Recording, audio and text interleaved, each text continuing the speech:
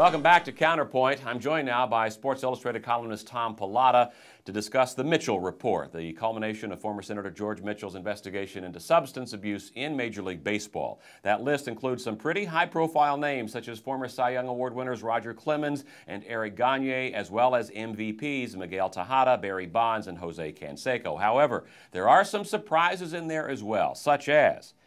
Andy Pettitte, Paul Lo Duca, Rick Ankiel, Todd Pratt, Andy Van Slyke, Sweet Lou Whitaker, The Hawk, Gary Sheffield, Kirby Puckett's Ghost, Darren Dalton, the 8-bit version of Reggie Jackson, Kelly Leak, James Dunnigan, Jimmy Dugan, Jim Duggan, Pedro Serrano, Willie Mays Hayes, Bobby Rayburn, future star Greg Jeffries, Tim Raines, Rock Raines, Air Bud from Air Bud 7th Inning Fetch, Chester Copperpot, the Fat Freckly Kid from The Sandlot, Enrico Palazzo, the entire lineup from the Gashouse Gorillas, Mets catcher Mackie Sasser, Michael Jordan, All the Way May, Dan Cortez, Sparky Anderson, Pirates ship sinkers Bob Walk and John Smiley, Yarn, Kurt Bubblegum Bavacqua, Wally Gumballs Joyner, Oscar Gamble, Roger What's Your Vector, Victor McDowell, Wade Boggs, his horse Clip Clop, Alice, brothers Jeremy and Jason Giambi, retired brothers Phil and Joe Necro, evil brothers Tomax and Zammot, Every Molina, Bucky fucking Dent, Tony fucking Gwynn, Grandpa Joe, Pete Incaviglia, Omnibot 2000, Tiny Head Williams, Sandy Duncan as Mrs. Hogan,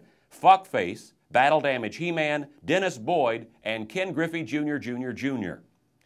I want to thank our guest, Sports Illustrated columnist Tom Pallotta, for being with us. We'll be right back with John Kruk, Oral Hershiser, Gladiator Gemini, Wordsworth from the Cadillac Cats, my brother-in-law, Teeny Little Super Guy.